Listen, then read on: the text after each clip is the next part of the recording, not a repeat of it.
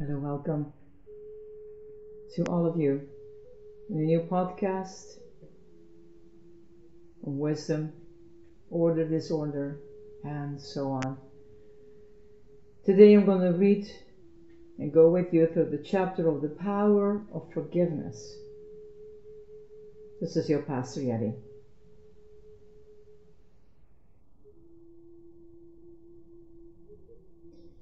Among the most powerful of human experiences is to give or to receive forgiveness.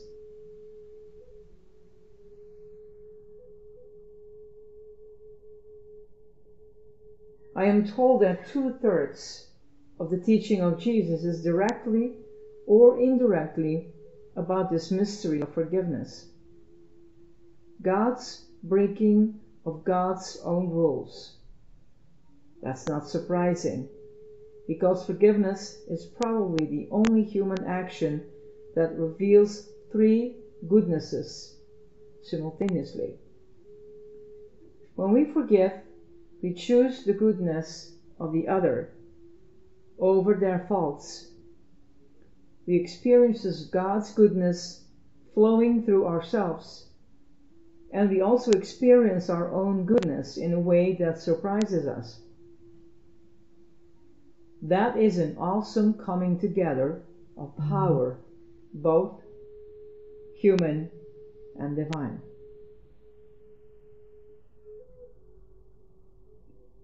I want to share a personal story of forgiveness that happens in my family near the time of my mother's death. And this is a story of the author.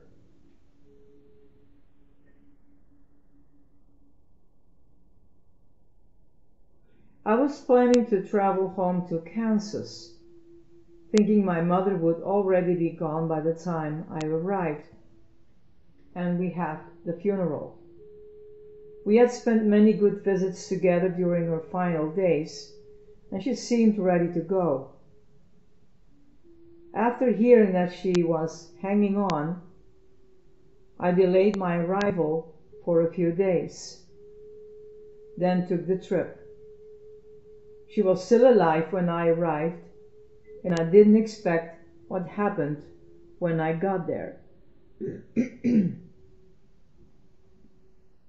I was sitting by my mother's bed, and I told her how I'd miss her. Now, as I have described before, this early farming woman was no sentimentalist.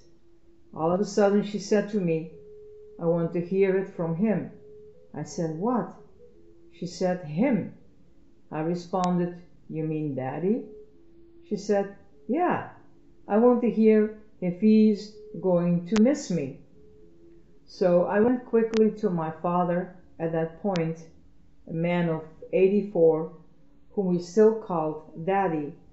For weeks, even months, he had been telling her that he would miss her, but she wanted to hear it one more time for him and from him. So I said, "Daddy, she wants to hear that you're going to miss her." He came over and effusively told her, "Oh, I'm gonna miss you, yeah?" She replied, "I don't believe it." I couldn't believe my ears. I said, "Mother, you're a few hours from death. You can't say that." She persisted, "I don't believe it." Daddy redoubled his efforts. "I ask your forgiveness for all the times I've hurt you in our 54 years of marriage, and I forgive you for the times you've hurt me." I said, "Mother, isn't that beautiful? Now, say that back to Daddy." Suddenly, she closed her eyes and claimed up. She didn't want to say it. She was a typical Enneagram 8. I never felt more the priest. Here I had to coach my own mother. I said, "Mother, you're soon going to be before God. You don't want to come before God without forgiving everybody." She said, "I forgive everybody, I said, "But do you forgive Daddy?" And she became silent again. Then Daddy jumped in and said, "Honey, I never fooled around with any other woman and women." We all knew that she responded, "Well, I know that. I know that." My siblings and I still don't know what the big issue was, but any married person knows there are many little ways a couple can hurt one another over 54 years. There are little grudges, perhaps even big ones, which we hold. So I told her, "Mother, you know the Our Father, you're only going to get as much forgiveness from God as give if you and as given you've given. Now you've got to forgive Daddy." She kept her eyes closed. I pulled every Christian trick out of the bag, but she kept her eyes closed. Nothing was working. Then I said, "Mother, let's try this. I'm going to put one hand on your heart, and I'm going to pray that your heart gets real soft." I felt her other hand, and I started kissing it while I held the first hand over her heart. After about a minute she said, very faintly, "That melts me." I responded, "What?" She said, "When you kiss my hand like that, now I've got to do it." After a pause she continued, "I'm a stubborn woman. All my life I've been a stubborn woman." Well, Mother, we all knew that.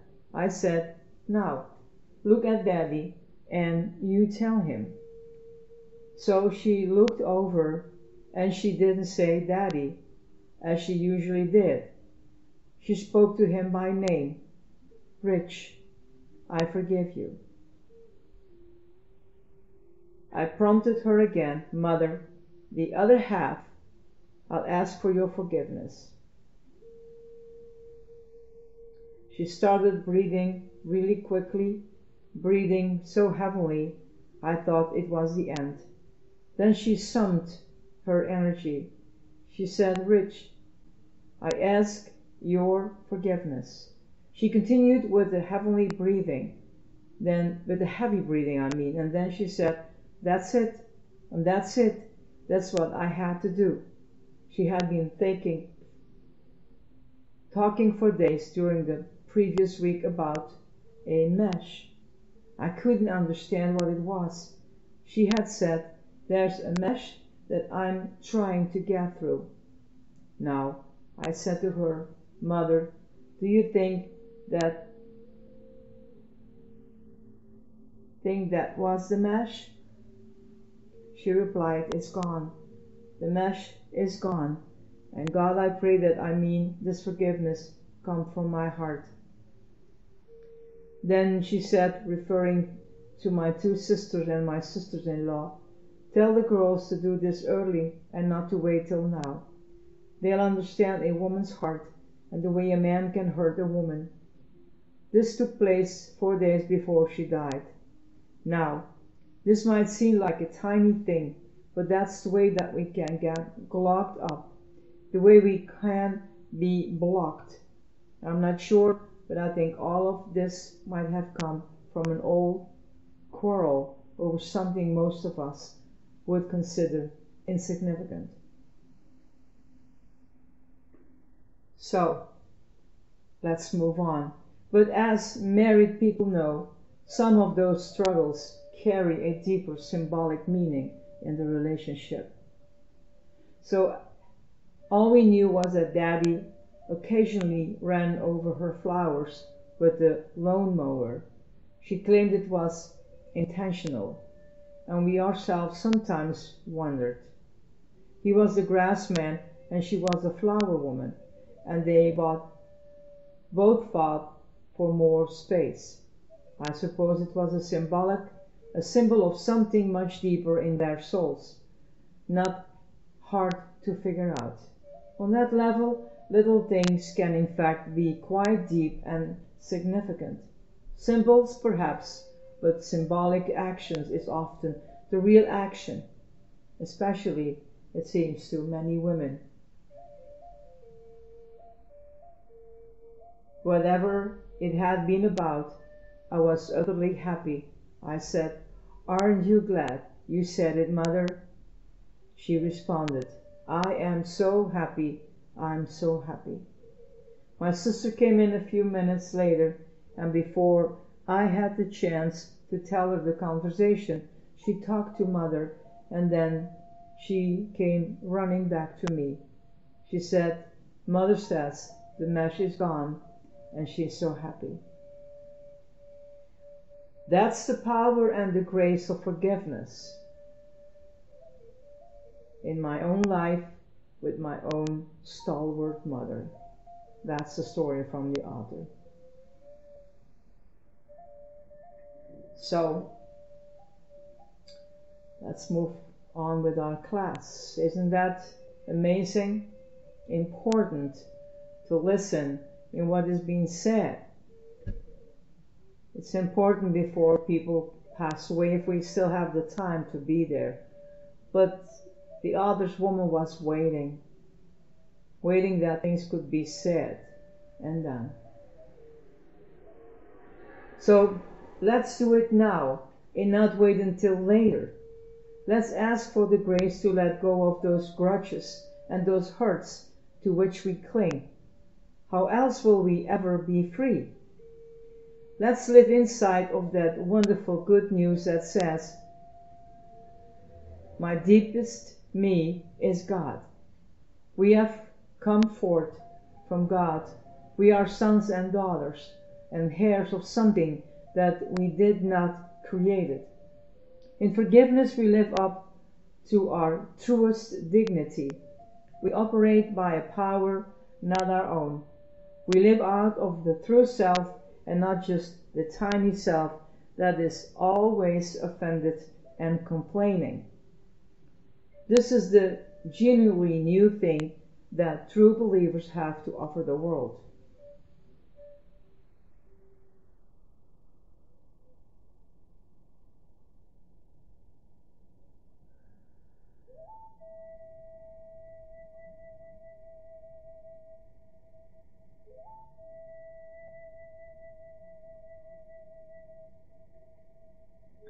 We are like God.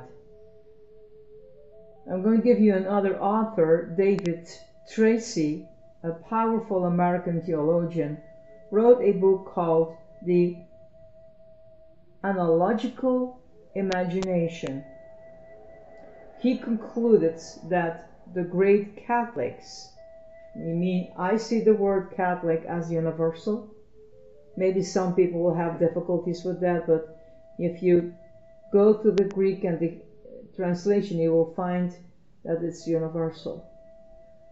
So the great Catholics, who've really been transformed by their Catholic worldview, have an analogical way of seeing reality.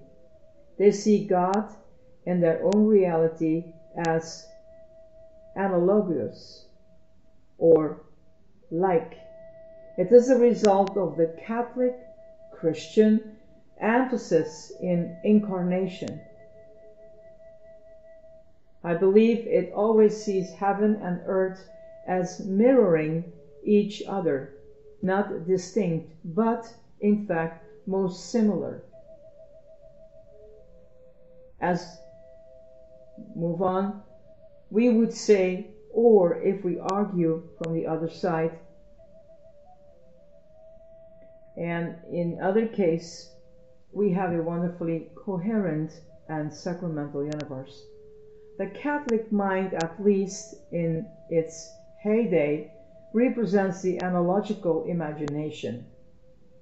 It was always emphasized, God is like, God is similar to, we are the image of, and God is the same as.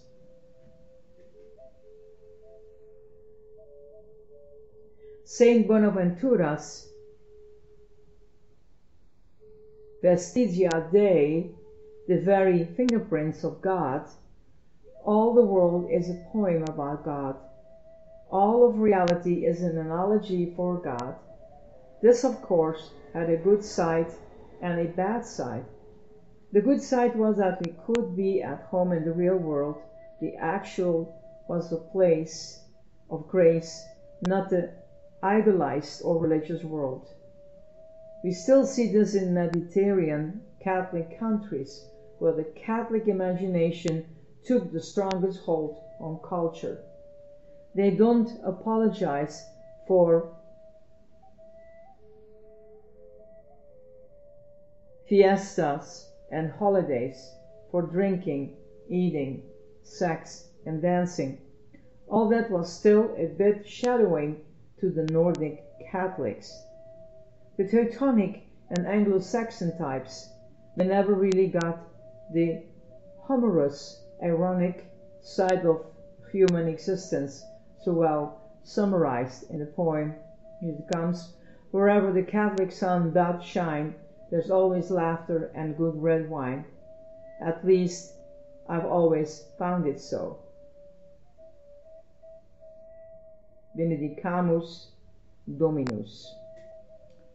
You can check it out and study the theologian Bonaventura, Saint Bonaventura. Ironically, this was written by an English Catholic, although of French heritage, Hilaire Belloc, 1817 and 1953. David Tracy, as I mentioned earlier, claims that in general,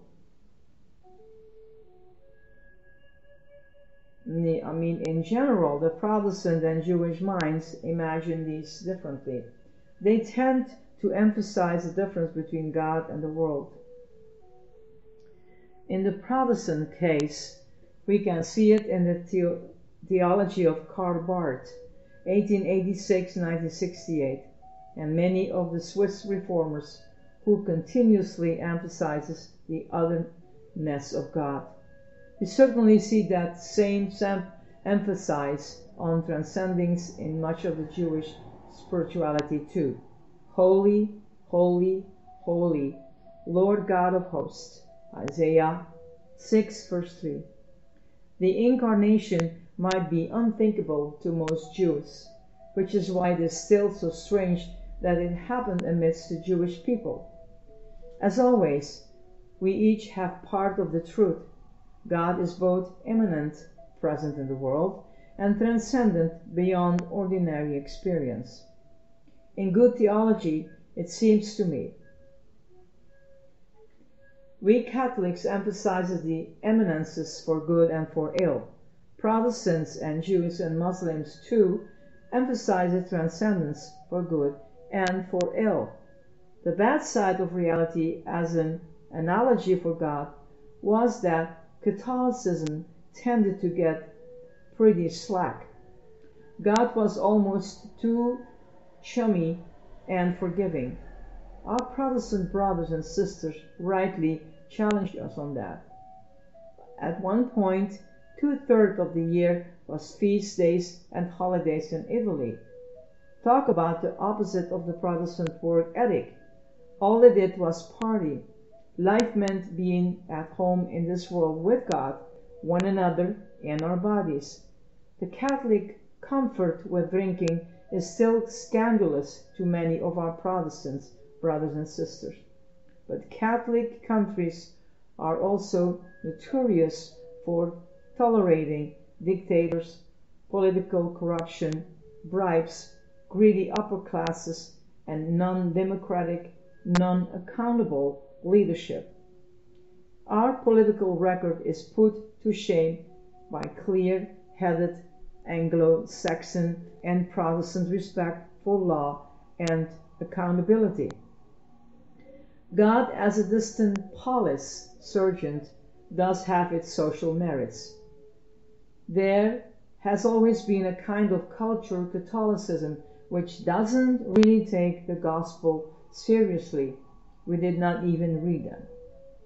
Or take Jesus' teaching very seriously. We preferred Sagarin, Sacred Heart, novenas. Yet, at the same time, it often produces very compassionate and forgiving people. It retained a kind of mysticism that was lost elsewhere. Protestantism always seemed to produce people who were filled with judgments and criticism of everything. Yet it also produces people much more submittal to the concrete teaching of Jesus and much more socially responsible, in my opinion. The Mennonites on simple living, the Quakers on war, the Lutherans on grace, the Pentecostal on the Holy Spirit, the Amish Congregationalists, and the Presbyterians on different aspects of practical community, the holiness churches on sheer joy in God. At its best, the analogical imagination creates very patient and less judgmental people. I think they feel less judged by God and tend to be more tolerant of others. It's forgive us as we forgive them kind of thinking. Perhaps it's now here better symbolized in literature than in The Power and the Glory by Graham Greene, 1904-1991. Greene was a great Catholic in his imaginal world, as were Walking Percy, Victor Hugo, Françoise Mauriac, and Flannery O'Connor. They lived and wrote out of the analogical imagination. Perhaps you remember the hero of Greene's novel, the whiskey priest, the drunk, but Greene makes him dear, a saint, and every man. The shocking idea was that he could still put God on people's tongue. God uses sinners, which is all of us. The whiskey priest was still the mediator between God and humanity, drunk or not. The people still kissed his hand, knowing his sin, but knowing that God forgives all sin, and that we all are sinners. A sincere Protestant could never have written that book. The sinner is too unlike God to ever be used by God, or set up as any kind of hero. If we don't get forgiveness, we're missing the whole mystery. We are still living in a world of meritocracy, of quid pro quo thinking, of performance and behavior that earns an award. Forgiveness is the great towing of all logic, reason, and worthiness. It is a melting into the mystery of God, an unearned love, unmerited grace, the humility and powerlessness of a divine lover. Forgiveness is the beginning, the middle, and the end of the whole gospel, as far as I can see. Without radical and rule-breaking forgiveness, received and given, there will be no reconstruction of anything. It alone breaks down, or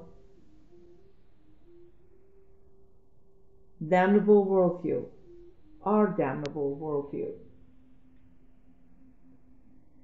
of trying to buy and sell grace.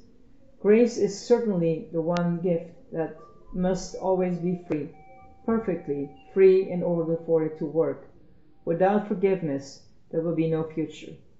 We have hurt one another in too many historical, documented, and remembered ways. The only way out of the presence, justified hatreds of the world is grace.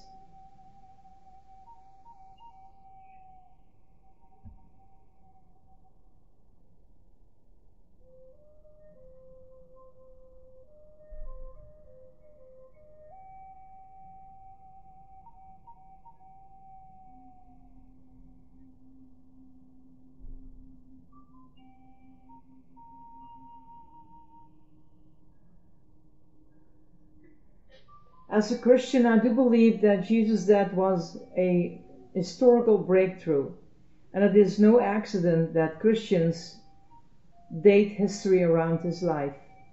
Afterward, we could never quite see things in the same way.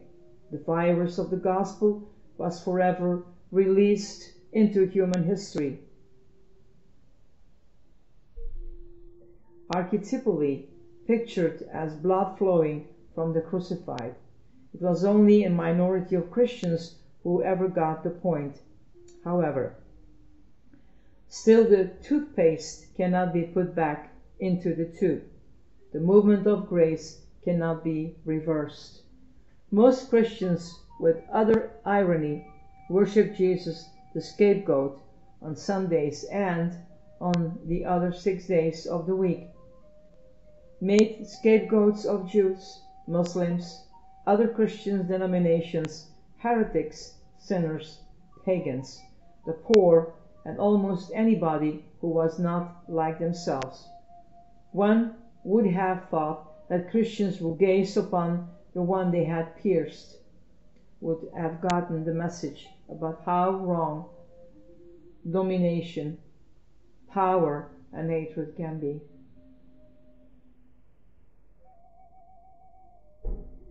The system had been utterly wrong about their own chosen God figure. Yet they continued to trust the system. I guess they did not gaze long enough. Many followers of other religions seem to have been infected by the virus more than most nominal Christians. Girard says that the Christian West was the most destabilized by the virus of the gospel, then moved into the overdrive to cover its fear and its need to hate, despite the order from its designated God.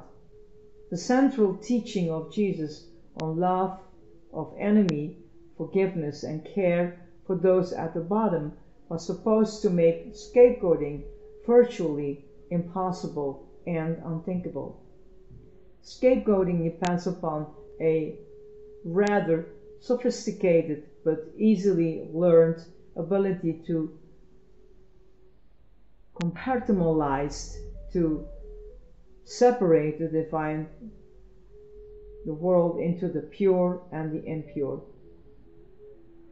Anthropologically, all religion begins with the creation of the impure, and very soon an entire moral system emerged, with taboos, punishments, fear, guilt, and even a priesthood to enforce it. It gives us a sense of order, control, and superiority, which is exactly what the ego wants and the small self demands. But before you start hating historical religions too much, think about red meat. Well, I'm not, because I'm a vegetarian. Patriarchy, bourgeois values, all institutions, sexist language, and even Christianity itself. This have become the new impure contaminants. Remember, it only gets more sophisticated and justified. The absolute religion genius of Jesus is that he utterly refuses all depth codes, purity codes, religious quarantines, and the searching for sinners. He refuses the very starting point of his historic religion. He refuses to divide the world into the pure and the impure, much to the chagrin of almost everybody then and now. Jesus is shockingly not upset with sinners. This is a shock so total that most Christians to this day refuse to see it. He is only upset with people who do not think they are sinners. These denying, fearful, and illusory ones are the blockage. They are much more likely to hate and feel no compunction. And formally, religious thought its mission was to expel sin and evil from River City. Through Jesus, we learn that sin lies in the very act of expelling. There is no place to expel it to. We have met the enemy and the enemy is us. We either carry and transform the evil of human history as our own problem, or we only increase its efficiency and power by hating and punishing it over there. The Jesus pattern was put precisely and consciously by Paul. For our sake, he made the sinless one a victim for sin, so that in him we might become the uprightness of God. 2 Corinthians 5:21. And I admit that is heavy stuff. Only the mystics and the sinners seems to get it.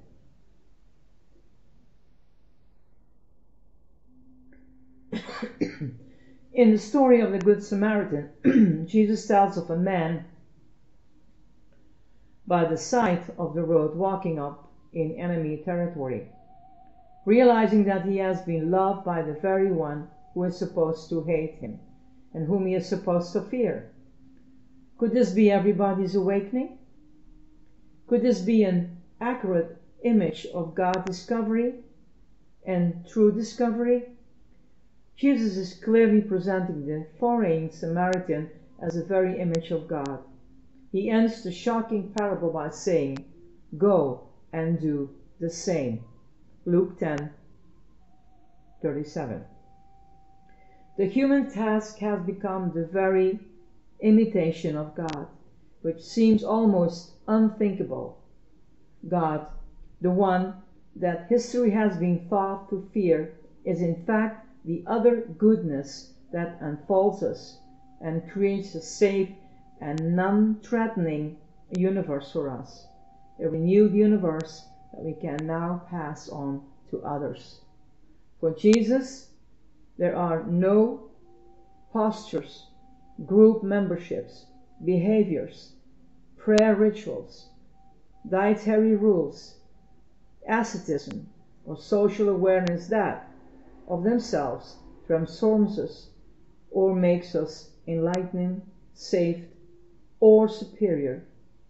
There are no contaminating elements or people to expel or exclude.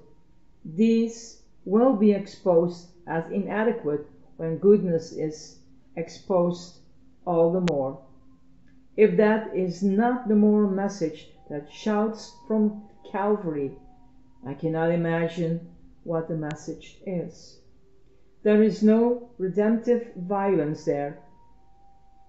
There is only redemptive suffering. Yet hate, and yes, hate is the norm, but hate is never the future. I say it again. Yes, hate is the norm, but hate is never the future. It is the old and the dead story. Okay.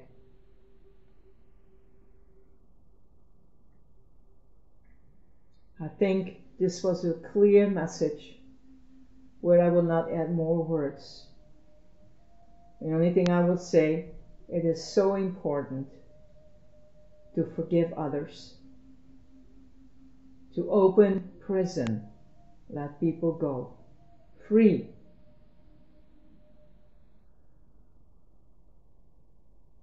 Sometimes things happen so quickly, and hate reveals, and there is no forgiveness. Let this podcast open your eyes to set people free, and maybe to set yourself free, because if you forgive others, you open the door also for yourself. And remember that our Father ends with his words, if you forgive others or not, the Father forgive you or will not. So, may you find peace within, and may God bless you with an abundance and overflowing as never before. God bless you. This is your Pastor Yeti. Bye-bye.